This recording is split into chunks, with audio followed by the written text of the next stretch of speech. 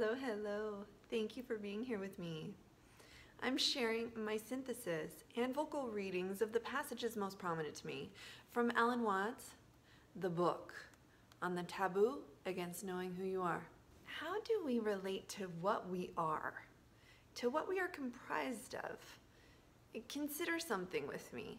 Each one of us was at one point inside our mother's body, and then we were delivered. Our parents are a part of us. Their physical forms literally gave us our physical forms. How about everything that enters and exits our physical forms that we identify ourselves with? The food that we eat, the air we breathe, the sunlight that enters our skin. At what point is it a part of us versus not? When we maneuver through what this may be indicating about what we are, what we're doing here, and what that may all mean about life, and then move beyond that and feel what it may be indicating, we may begin to feel ourselves to be part of this greater dance of energy itself that is happening, whether we allow ourselves to surrender to the sensation of it happening or not. We may begin to remember how wonderful that can feel. No destination, movement, delight in itself, celebration, here and now. Without further ado, I'll move on toward the vocal readings from this lovely book. Enjoy. Page 8 to 9. This feeling of being lonely and very temporary visitors in the universe is in flat contradiction to everything known about man and all other living organisms in the sciences. We do not come into this world, we come out of it, as leaves from a tree. As the ocean waves, the universe peoples.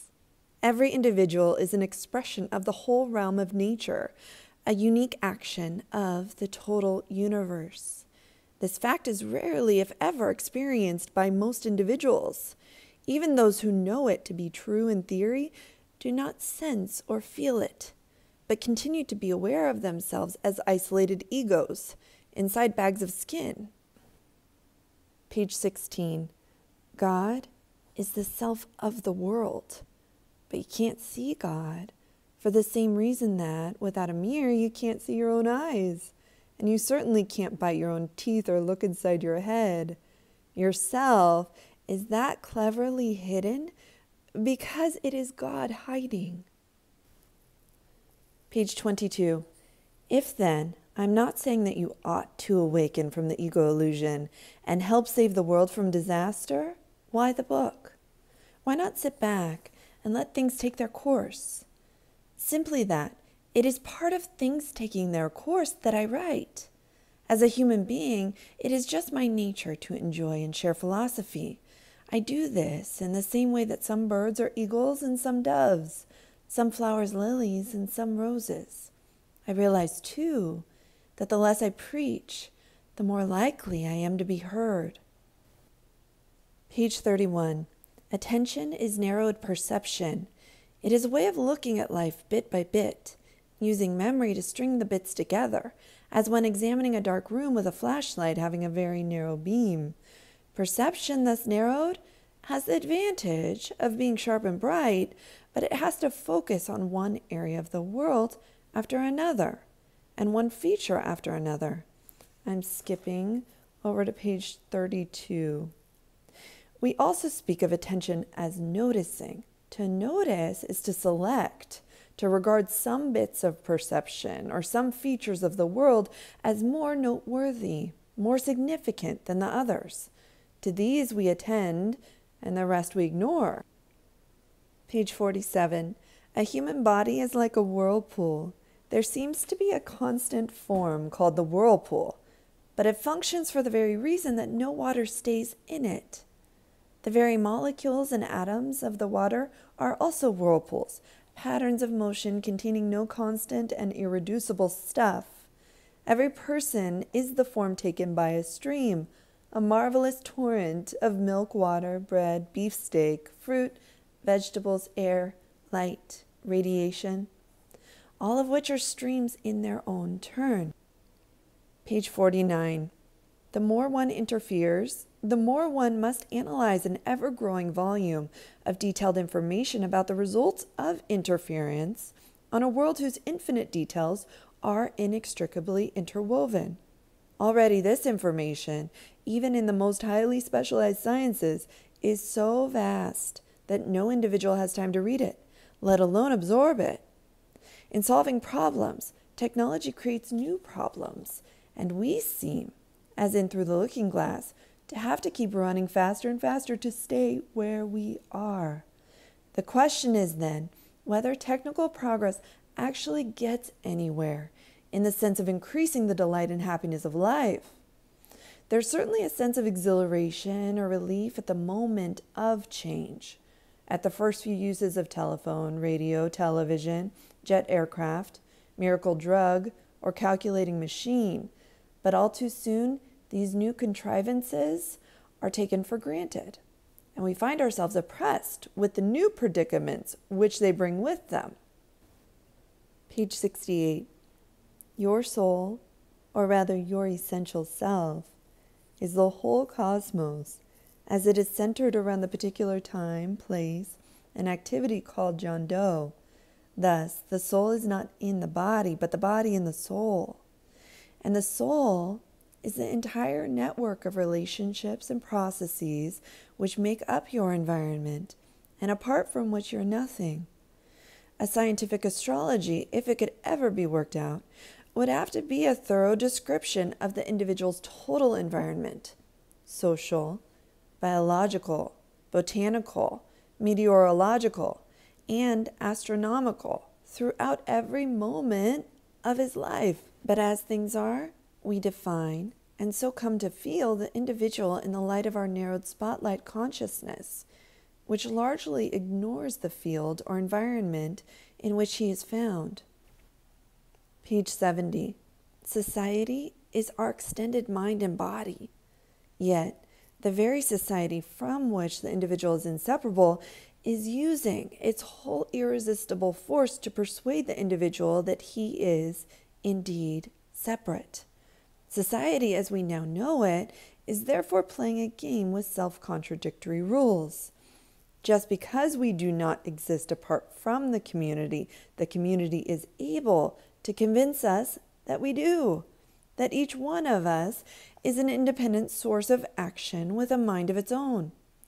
The more successfully the community implants this feeling, the more trouble it has in getting the individual to cooperate, with the result that children raised in such an environment are almost permanently confused. This state of affairs is known technically as the double bind. I'm on page 78. This is toward the end of a discussion of the different possibilities for how we may describe the individual, the human condition. There is a third possibility. The individual may be understood neither as an isolated person nor as an expendable humanoid working machine.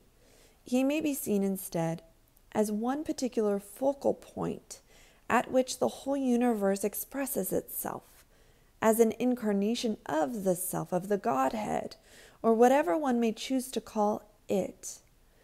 This view retains, and indeed amplifies, our apprehension that the individual is in some way sacred.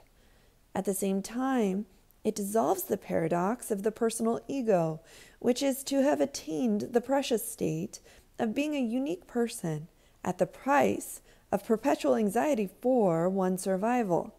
The hallucination of separateness prevents one from seeing that to cherish the ego is to cherish misery.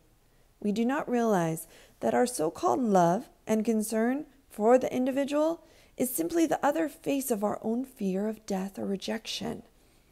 In his exaggerated valuation of separate identity, the personal ego is sawing off the branch on which he's sitting, and then getting more and more anxious about the coming crash. Page 80.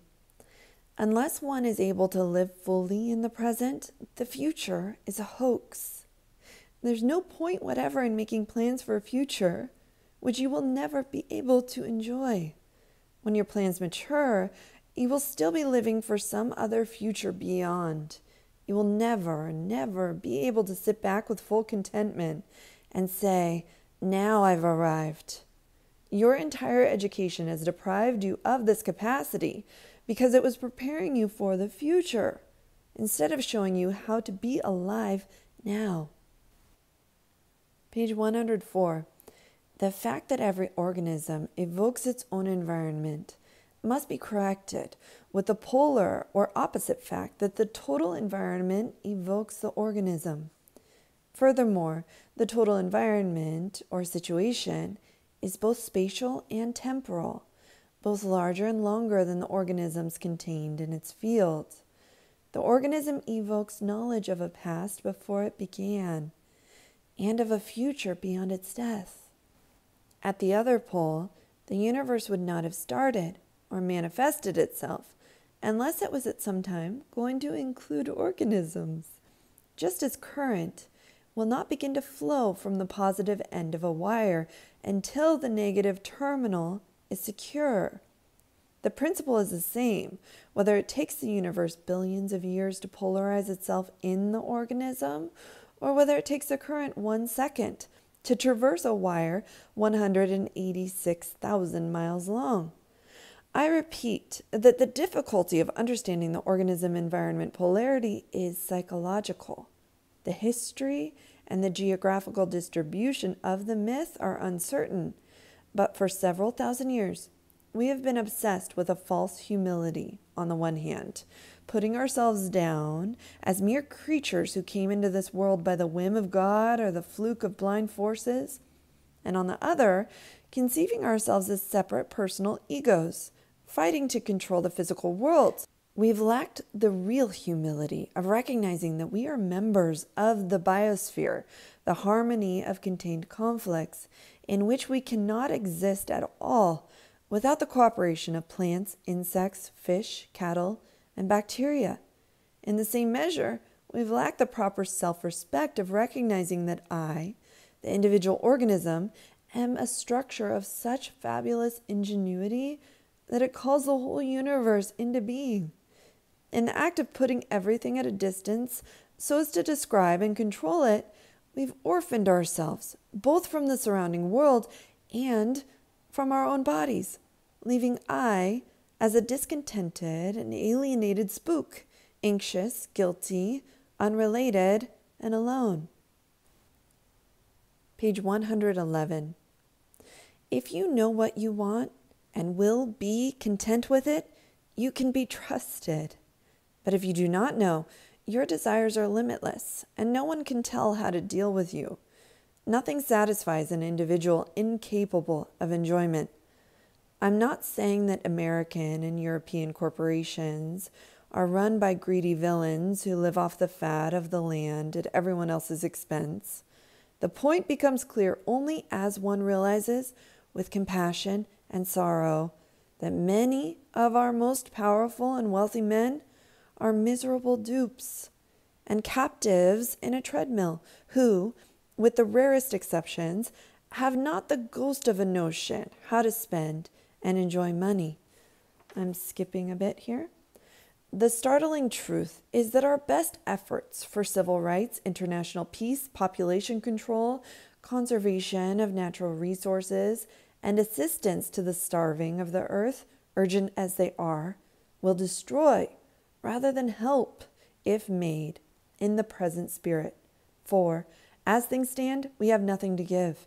If our own riches and our own way of life are not enjoyed here, they will not be enjoyed anywhere else. Certainly, they will supply the immediate jolt of energy and hope that methadone and similar drugs give in extreme fatigue. But peace can be made only by those who are peaceful, and love can be shown only by those who love.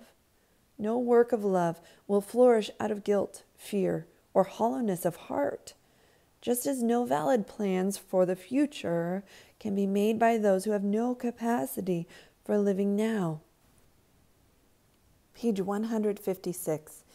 True humor is indeed laughter at oneself, at the divine comedy, the fabulous deception, whereby one comes to imagine that a creature in existence is not also of existence, that what man is not also what everything is.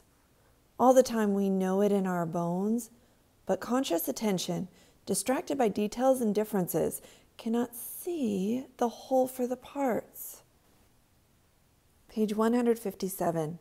I presume, then, that with my own death, I shall forget who I was. Just as my conscious attention is unable to recall, if it ever knew, how to form the cells of the brain and the pattern of the veins, conscious memory plays little part in our biological existence. Thus, as my sensation of I-ness, of being alive, once came into being without conscious memory or intent, so it will arise again and again as the central self, the it, appears as the self-other situation in its myriads of pulsating forms, always the same and always new, a here in the midst of a there, a now in the midst of then, and a one in the midst of many. And if I forget how many times I have been here and in how many shapes, this forgetting is the necessary interval of darkness between every pulsation of light. I return in every baby born.